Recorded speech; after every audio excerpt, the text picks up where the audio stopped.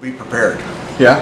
You never quite know what's going to happen, and it's an important thing is to be ready for almost anything. Get as much education as you can, and as much wisdom as you can as life goes on, and also that, you know, this is the most productive and exciting time of your life now after you graduate, so take advantage of it. Well, it's absolutely critical, both education and experience.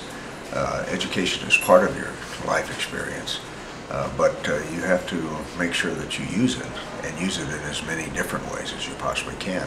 And always stay educated. Always consider education a major part of your life. I feel like my education has never stopped, and you have to keep reading, and particularly I think it's important to read history.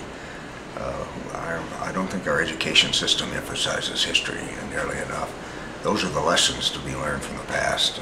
And just to really emphasize how important it is to get as many different backgrounds as you possibly can. You never know what opportunity is going to come along and require that you use some of that background and experience. Mine has been in science and politics and business, and opportunities continue to come along, even over time. So your education hasn't stopped just because you ended up with a diploma. It has to continue.